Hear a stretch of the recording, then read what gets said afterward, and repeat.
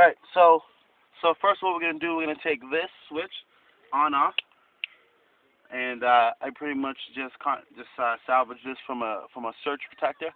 Just use a flathead, popped it out because I need an on-off switch for my CD player down here. So what I'm gonna do, I'm gonna have the on-off switch running through this port here. I just pulled out a little tab similar to this one. Your hands covered. I pulled out a little tab similar to this one here. And I have the wires running through, and before I do any kind of cutting or anything like that, I'm going to test the connection.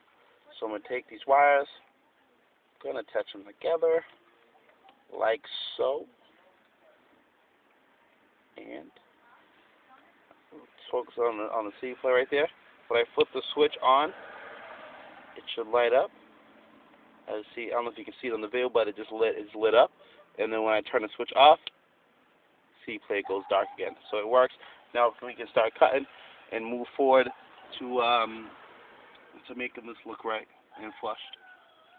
So, alright, YouTube, see you.